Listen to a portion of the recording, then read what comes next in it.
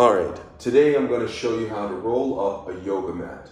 All right, so after you finish wiping the yoga mat down with your cleaning solution and wiping it down with a rag, instead of rolling it up like this, you do not roll it up like this, because if you roll it up like this, the dirty side of the mat will be touching the clean side. So what you have to do is take your mat, fold it in half.